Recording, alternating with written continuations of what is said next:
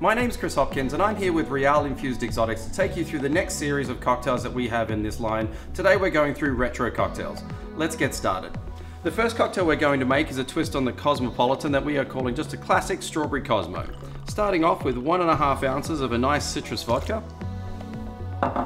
Adding in 3/4 of an ounce of a nice bright orange liqueur or triple sec. Keeping in the classic theme with the Cosmopolitan, we're going to go with an ounce of fresh, nice cranberry juice. Nice bright pink color there. For the citrus, we're going to take a little bit of a shift out of the normal world and we're going to add some lemon juice. So here we're going to add just 1/2 ounce to add a little bit of brightness and acidity. We're going to finish that off with a little bit of Strawberry Reàl. A nice bright strawberry puree. There we go. We get some ice.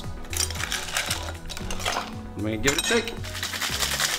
To finish, we're just going to strain it into this lovely wine glass we have, replicating what would normally be a martini glass.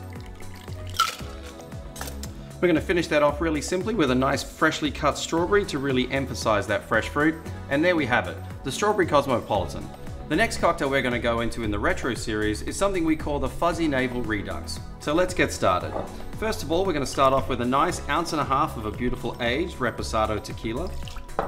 Next, we're going to add 1/2 ounce of lime juice, adding in a nice little pop of citrus.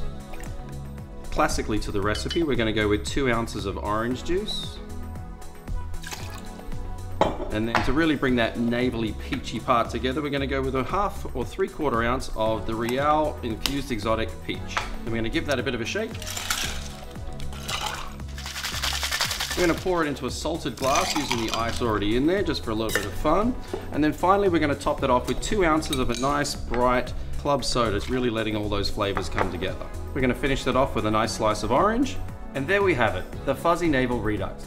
We look forward to seeing how you're mixing with Reàl at home, so get into the comments and let us know soon. And until the next series, we'll see you then.